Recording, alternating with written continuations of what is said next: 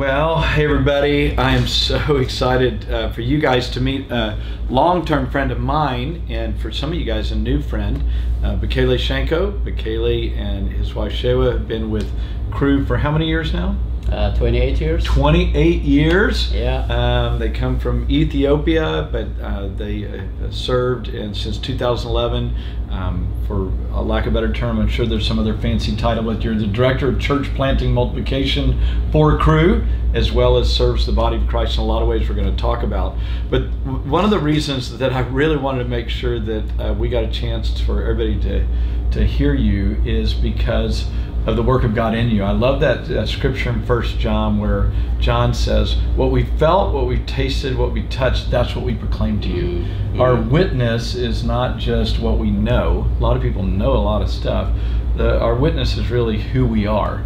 And so I know I get the privilege of hearing your story in different contexts. So just give everybody a framework, just retell me the story in the kind of 5-minute version, because I want to use that as a space to kind of for all of us to think through, okay, then how then shall we live in light of what God can do? So, yeah.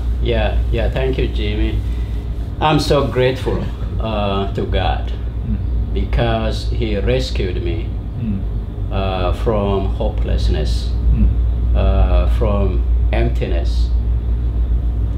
At age 5, I didn't know why I was living, because I came from a family where we lost 12 siblings in a rural Ethiopia, in a poor village.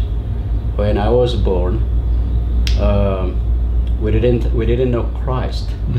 We were hopeless, and my father was practicing or serving a witch doctor who was feared and who had power, who gave people very, very complex instructions that the people had to obey.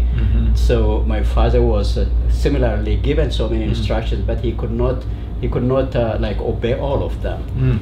So whenever my father missed any of those, I don't think it was intentional, but he didn't know. Then a tragedy hit our family, and a child would die with no sickness at all. We were living under curse. We were cursed, and spiritual darkness and hopelessness and tragedy after tragedy. My father had 3 wives, and from his 3 wives, we lost 12 children. 4 from my mom, and 4 from each of my dad's wives, so 12 children. And when I was born, I'm the second one. I have an older sister and then 3 younger siblings from my mom, and then 1 sister from my dad's another wife. So when until I was 4, I was not given a name because all the children died, and my parents also thought that I would also die, but I didn't die because God had a different plan for my life, I believe. And I only got my name Bekele. Bekele means he's germinating, he's sprouting, when I was 4 years old. Because I was growing up unusual, like it never happened before. So I was growing up, and my parents called me Bekele. He's germinating, he's growing. So that was a prophetic name that God gave me. And when I was 5, the witch doctor asked my father to train me in his footstep, to follow him and to do what my father was doing, and my father was training me.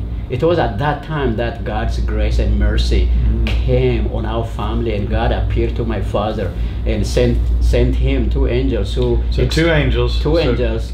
God sends 2 angels to your father. 2 angels who came. Just want to make sure everybody knows that. Yeah, 2 angels visited my dad one night, and my father explains to us that he was in his bed, and 2 angels come and sat in front of him, and they taught him about God. And after telling him about God, that God is the creator of everything, heavens and earth, including you and the trees and the moon and the sun and everything that you see, God is the creator. After explaining that to him, we don't know how that happened. It was out of body experience or dream, but my father visited heaven and hell. He didn't go into the inside of the hell, but the angels stopped him at the gate of the hell, which was dark place according to my dad. People were screaming loudly, and my father walked in the streets of heaven, and one of the angels asked him, I have shown you 2 places, where do you want to be? And my father said, please send me to heaven. And the angel said, I will send 2 men, they will tell you how you can get into heaven. The angels did not tell him, but 2 men who became believers a week before that day, illiterate farmers from another village, they came with good news to our home, and they shared the good news that the only way my dad could enter into heaven is if he believed in Jesus Christ, who is the Son of God, who died for our sins on the cross, who paid the penalty of our sins by his blood. So that night we became Christians. I was 5 years old. And 2 days later, God did another miracle in my father's life. My father had never been to school. He was completely illiterate. But 2 days after accepting Christ, he was keeping cows alongside a river, and he finds a Bible sitting on the ground. It was a miracle. We don't know from where that Bible had come from, because we didn't have Christians in that village. So my father picked up the book, and he heard God's voice saying, this is my word. My father prayed. He said, God, if this is your word, I want to read it. And God just opened the eyes of my father, and he started reading the Bible. And he came home that night, and he invited the whole village to come and see what was happening in my dad's life. My dad stood up, read the Bible, and invited people to come to Jesus. That night, the whole village came to Jesus. 400 people came to Jesus. About 400 people. And today, my tribe is around 1.5 million people all over the country. And it is estimated that about 97% are born-again believers, and there is a Bible-believing church in every village. In fact, in some villages we have 2 or 3 churches. So it's about 97% are born-again believers. So I have seen the power of the gospel. I have seen the grace of God. I have seen the love of God. I have seen what the gospel of Jesus can do in someone's life. That gives me passion, that gives me motivation to proclaim the good news of Jesus Christ to every person who hears. Wow. So again, just, I'm sure everybody picked this up.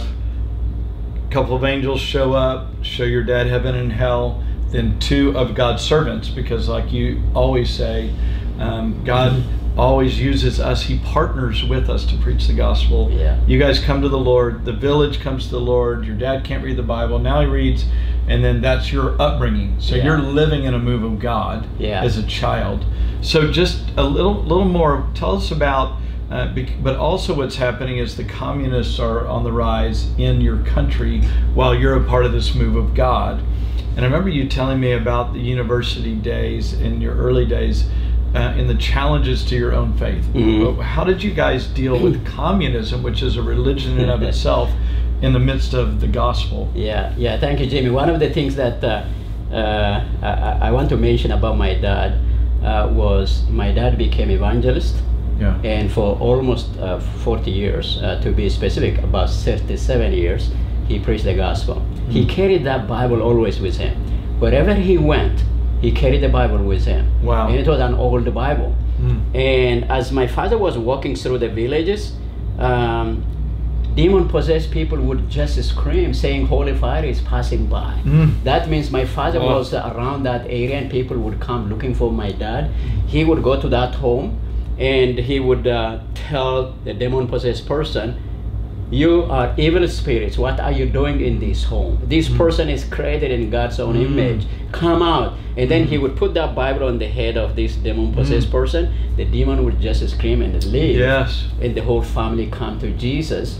So God used my dad in a powerful way. And his entire life, the only book my dad could read was the Bible. If you give him any other book with the same script, he can't show you a single word. It's just a miracle every day. And I asked my father, the scripts are the same Amharic letters in Ethiopia, in the Holy Bible, and in this book. If you can read this book, why can't you read this book? And he says, no, I can't read this book. I can't see anything. It's dark. But when I open this one, the Holy Bible, it's like somebody is carrying this bright torch over my head. And I could see everything. It's light. It's bright light. So my dad read the Bible so clearly, so powerfully, so perfectly, but he could not show you a single letter in any other book. So for me, growing up, every day is a miracle. Every day God is a living God. Every day God is performing miracle. That is the context I grew up. And when I was 6 years old, in 1974, Ethiopia became a communist country. And as soon as we became a communist country, the communists shut down every church, almost every church. There were few churches open here and there, but most of the churches were shut down. Right. And following Christ became illegal. Owning the Bible became illegal. You could not share your faith with others. You could not pray. So on university campus, we were 88 students who were blacklisted. All right. 88 students. Everybody knew who we were. Because you were believers. We were believers. Yeah, yeah. We were blacklisted. But during that time, what helped us was the life of prayer. We prayed overnights. There was the power of the Holy Spirit working in us and through us, and we were so bold to share Christ with other people. We were not afraid. Right. And we were persecuted. Many Christians were persecuted. Many were in jail for years. Many were beaten up. Many were killed. It was a very tough time. But during that time, the church went underground. And one of the strategies, some of the strategies of the underground church was to focus on evangelistic Bible studies, right, where leaders produced evangelistic Bible studies and trained leaders, small group leaders underground. So those leaders, they challenged members to invite their friends, family members, neighbors who didn't know Jesus. And also there was a huge hopelessness because there was war and civil war and so on, and many people were being killed. There was hopelessness. So through these small group evangelistic Bible studies and training leaders and overnight prayers and God performing miracles, in 17 years, when Ethiopia was under communism, 17 years, from 1974 to 1991, the number of evangelical believers grew from less than 200,000 to over 8 million. Over 8 million. Over 8 200,000 to 8 million. In 17 years. Yes, in the midst of communism. In the midst of persecution. Persecution, yeah, right, in fact, was good. Right. It was painful, but it was good. It was good because there was no like a lukewarm Christianity. Sure. If you are a Christian, you are a Christian. Yeah. You are ready to die for Jesus. You are ready to die for the truth.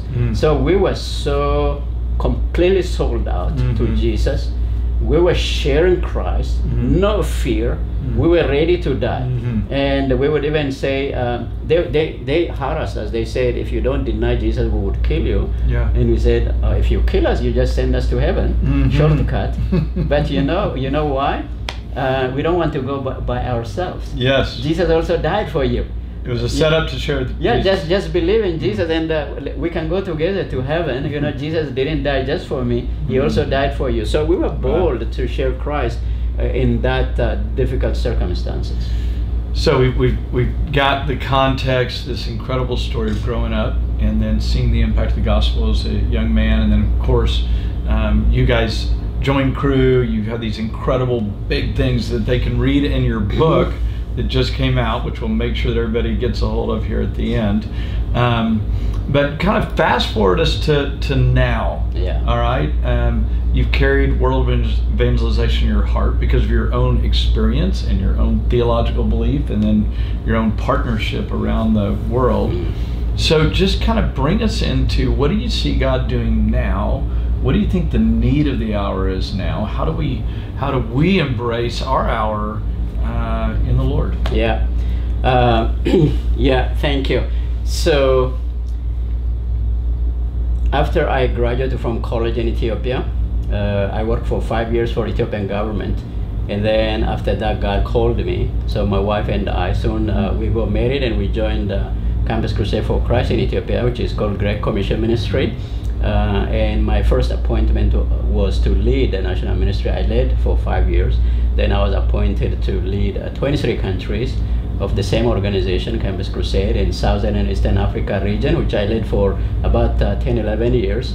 Then in 2010, I was given a global responsibility. I was brought to Orlando, so I'm part of Campus Crusade's global leadership. I serve as a vice president, and I was asked to help start church planting for our organization, which we did in 2010. And the Lord gave us a vision because God loves every person. Every person. Yeah. Every person is created in God's own image. He loves His image in you. He loves His image in me, in every person. You know, people are not numbers. Right. They are uniquely designed, Right. precious, loved individuals. Regardless of where they live, where they come from, Right. who they are, God loves them.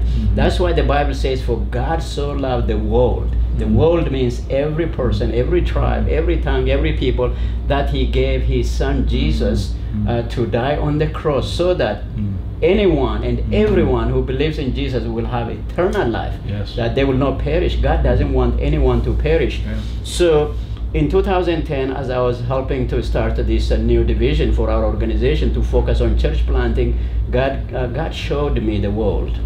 The world. At that time, it was about 7 billion people. Every person needs to know the love of God. They need to taste what I have tasted. They need to see Yes. the life-changing power of the gospel of Jesus. That is my passion. So what would it look like for us to share the good news with every person in the world? And in 2010, God gave us this vision to see a church, a healthy church, a church that is loving Jesus, Yes. obeying Jesus, fulfilling the mission of Jesus, planted among every 1,000 people all over the world, so that people will be able to taste and touch and experience God and His grace and His love. Yes. So the church in a walking distance, very accessible, every village, every neighborhood, every high-rise apartment, even using our online connections, digital connections. You can have people who are coming together to study the Word of God, to discover God and discover God's love and experience His forgiveness. So a church for every 1,000 people. So that means we want to see additional 5 million churches planted around the world, and the churches that are serving their communities, loving their communities, and showing who God is and caring for people. We want churches everywhere. So I've been involved in doing that, in leading that, and it's not just our organization; it's the whole body of Christ. Yeah. Because Jesus prayed for us to be one, as He and His Father are one. If we are one, and if we work together, if we love one another, if we respect and appreciate one another, if we all know that there is only one church. Yes. You know, right now we have so many denominations, so many identities, and so many expressions, but ultimately there is one church. There is one bride, which is the bride of Jesus. There is one church. In heaven, in eternity, there is going to be just one church. So for all of us to understand that we are one church, and we serve one King, and we work together, we love and respect one another, and we share resources with one another. What is working for me? If I have resources, come and take it, use it for the glory of God. If we all maintain such attitude and work together, collaborate intentionally and strategically, God can use that partnership to build His kingdom. So many organizations, many churches have come together to work together to see a church planted among every 1,000 people in every village and every neighborhood. That is what is happening, and I'm very excited about this. And another new thing that I've been sharing recently is to celebrate the birthday of the church. Yeah, this is a great vision. I want to you got him going. So I just want to let's say, okay, so we've got this clarity point that God wants every tribe, tongue, people, nation, every individual to hear the gospel. We believe the church, the gathered people of God for the glory of God, is God's way to express that. I'm just repeating what I hear you saying. So one, at least life-giving, multiplying, obedient, church-based community within every 1,000 people on the planet. That's what you're advocating, encouraging. We've got so many collaborations going on around that. And so now you're adding some strategy to it. So tell us about the Pentecost Sunday. I just heard about it today. So I'm in. I just want you to know, hey, everybody, I'm in with this. So share just what God's put on your heart. It's a few months ago that I was thinking about the church's birthday. I celebrate my birthday. Yeah. Every person. We join you. Yeah, we celebrate our birthdays. But the church, Jesus came to build his church. He said, I will build my church. And it's a victorious church. It's one church. He is the master, and the church is his bride. It's one church. He came to build his church because he knew that church planting is a lasting strategy until he comes back. Absolutely. That is how God's love is shared among the nations of the world, by planting the church that represents the kingdom of God. Since 2010, by the way, the Lord led us to start a global alliance for church multiplication, GACX. So right now we have over 110 global ministries working together, learning from each other, loving one another, sharing resources generously and intentionally collaborating. Antioch is part of that. Antioch is part of that, and Global Church Movements of Crew that I lead is part of that. We share resources generously. We learn from each other. We go and collaborate in different places. So recently, I was asking myself about why can't we celebrate the birthday of the church. The church was born in the book of Acts chapter 2, what we call the day of Pentecost. That is the day that the Holy Spirit came to birth the church. So this next year, the day of Pentecost, or the church's birthday, is on June 5th. June 5th is 50 days after Jesus' resurrection. So between resurrection and Pentecost, there are 50 days. During those 50 days, what we learn in the book of Acts, the first 40 days, Jesus proved himself that he was alive. And then the remaining 10 days, he said that wait for the Holy Spirit. Without the Holy Spirit, you can't proclaim Christ. Wait for the Holy Spirit, for the power to come. When you receive the power, when the Holy Spirit comes upon you, you shall receive power, and then you will be my witnesses, not your own witnesses, my witnesses. From Jerusalem to Judea, Samaria, and to the ends of the world. You can go by this power. So 50 days, 40 days proving Jesus' resurrection, 10 days waiting, praying and waiting for the Holy Spirit. Now we have both. We have Jesus who is alive, who is resurrected. His tomb is empty. We also have the Holy Spirit. So both requirements have been fulfilled. Now it's our chance. Now it's our time to celebrate the birth of the church on the day of Pentecost, after 50 days from resurrection. How we can do that is for every church in the world to plant at least one church on that day. So let's use those 50 days starting from Easter to prepare. We can pray. We can train church planters, identify and train church planters, identify church planting locations, prepare and start training during those 50 days, start praying, and then build relationships with people in the communities, share the love of God, pray for them, and then on the day of Pentecost, launch a new church. Every church can plant a church. And some churches can plant multiple churches on that day. So we have, Jimmy, we have maybe about 6 to 7 million churches right now in the world. Nobody knows exactly how many. Maybe between 6 and 7 million. Say we have 6 million churches in the world. If each church, even if 10% of those churches planted at least one, we are looking at 600,000 churches on a single day. It can happen. Absolutely. It can happen. So I've been encouraging churches to take this seriously. And if Jesus did that in Acts chapter 2, we can repeat Acts chapter 2 today. Now in our time, in our generation, every year we can celebrate. We can plant new churches every year on the church's birthday. So I have been sharing that, and organizations, when they hear, they're super excited about this. And we want this to be on the church calendar everywhere, and for us to work together, and we can support others also. One church can support another church, mega church, big church, denominations, they can support the smaller churches. Let's all work together. We are stronger together. We are better together. Let's support one another and see the vision of our Lord Jesus Christ fulfilled. Because Jesus said this gospel will be preached in the whole world. How? Through you, through me, through our unity, through our partnership, through the body of Christ. Wow.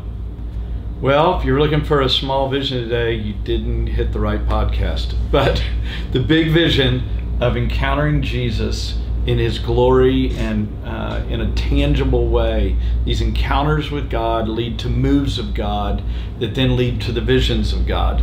And so we've been talking about this vision for the body of Christ, and I'll just say for me, the things that that we're a part of is GACX would be one of those ways. You can just go online to GACX.com, I guess. .io.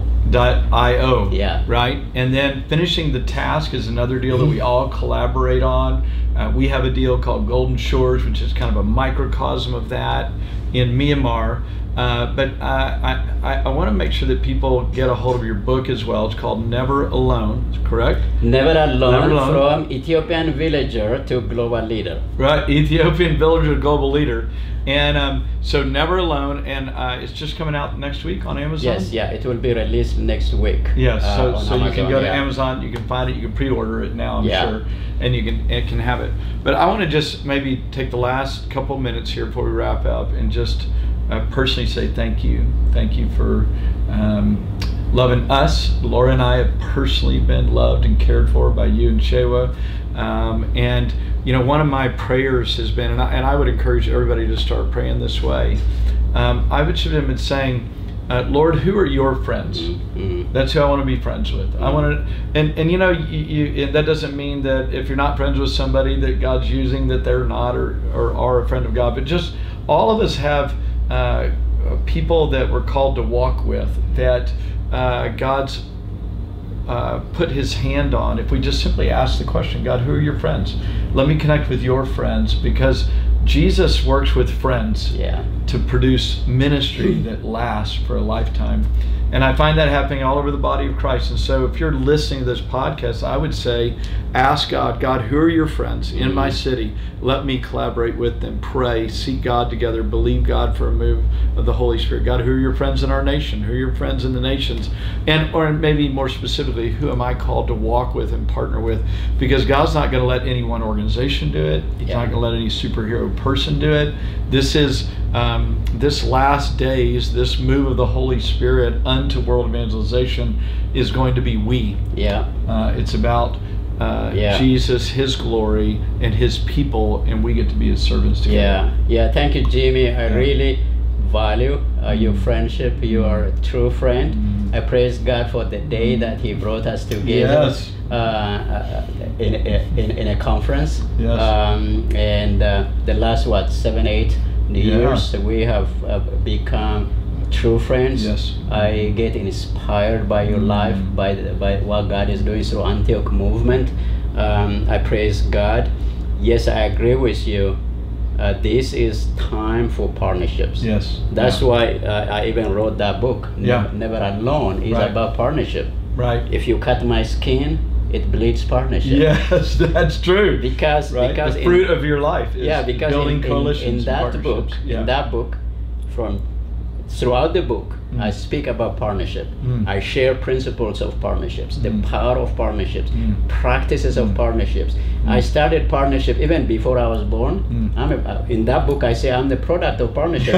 It's because my dad and my everybody's a product. but my dad and mom partnered. Through their partnership, I was born. I love it. And then when I was saved, so that's the first chapter. When I was saved, it's partnership, heaven and earth. People who funded Bible translation, because my father found a Bible, people who funded the Bible translation, the printing, the shipment, the distribution, everybody's a partner. To angels, 2 men coming to share the good news with our family. How many people have partnered just to save me? So many people. So you can't live even your life without partnership. So I bleed partnership when you cut my skin. So my book is all about partnership, Never Alone.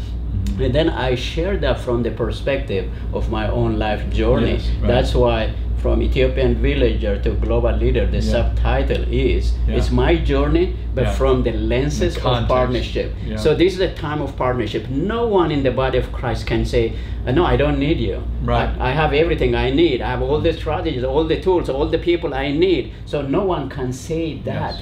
God in His mercy, grace, and wisdom, He hasn't given you everything. Absolutely. He hasn't Yes. given me everything. Absolutely. I need you, you need me. Yeah. Your strength is my weakness. My Yes. weakness is your strength. Yes. We complement. And God wants all of us to focus on Jesus and on the kingdom. People who understand the kingdom of God, they are ready and willing to Yes. give everything. Absolutely. So partnership starts by giving what you have, by Right. blessing others. Yes. Let's do that, and let's glorify God and help advance His kingdom and proclaim His love. He loves every person with passion. He wants the church to be planted everywhere so that the light of God is shining everywhere among the people. Let me pray. Spirit of the living God, I just agree with Bekele. Your kingdom come, your will be done on earth as it is in heaven. Lord, we are asking together out of our friendship and partnership and the multiple friends who are listening to this podcast, God, would you plant seeds again to believe for the glory of God, believe for the power of God, believe for the church of Jesus Christ to be multiplied out for the sake of the lost and the dying and the broken, for the sake of everyone hearing and everyone knowing. We pray, Lord, take the seeds of this book, the seeds of this podcast, and the seeds of our life, and Lord, would you truly glorify yourself in our lives. In the name of Jesus, we pray. Amen. Amen. Amen. We love you guys. Thanks for listening today.